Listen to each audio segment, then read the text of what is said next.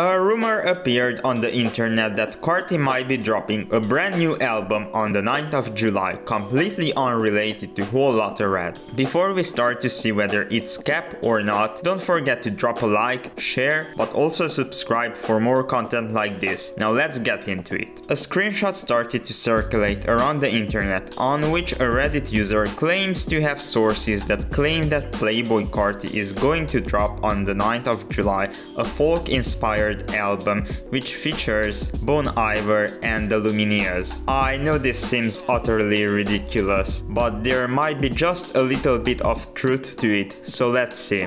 The most plausible part of it is the Bon Iver feature. And why is that? Now, as some of you all might know, Kanye helped with executive producing Carti's album. And if we take a trip down the memory lane, you might recall that Kanye and Bon Iver have previously collaborated both on his seminal My Beautiful Dark Twisted Fantasy, but also on Jesus. Bon Iver featured on songs such as Monster, Dark Fantasy, Lost in the World, and also on my personal favorite, Hold the Liquor. Regarding the Lumineers, I couldn't find any previous collaboration of theirs with Kanye or any other rap or trap artist, so whoever made the post added them just to make it seem even more exaggerated than it already is. Now, would I personally see Carti go this folk route? Well, yes, honestly I quite do. Because Young Thug also did a bit of a crossover with Beautiful Thugger Girls, where he mixed trap with country, and it turned into quite a critical success at the time. But at the moment, Carti is doing way too great with his punk-inspired aesthetic, and it would be a shame to get rid of it, especially after the fans finally embraced it. And it would completely kill his momentum and maybe just further split the already polarized fanbase. Now we can argue that this post is total cap, with maybe just a grain of credibility added there so it will give hope to a few people. Then what's the purpose of the post? Well, I'd say it's just a clever marketing tactic, not for Carti but for a small IG page, Trapology News, whose watermark can be seen on the screenshot and which probably was already seen by thousands of other people. They must have thought that by making up the most insane and random post about Carti, they might possibly get some traction for their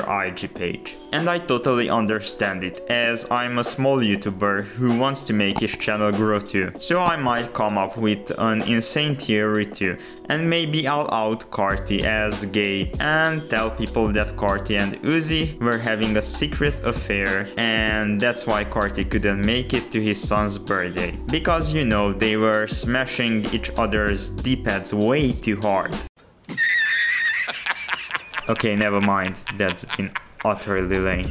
But yeah, huge shout out to Trapology News for continuing the grind no matter what. And if you could, please go and follow them on their IG. Also, let me know, what do you make of this rumor? Do you think Carti will drop on the 9th of July or not? And would you like to see a folk album from Carti? Please let me know all this down in the comment section. And before you go, don't forget to drop a like, share, but most importantly, subscribe for more content like this. And once again, this has been Trapology 101. Stay safe and see you around, folks.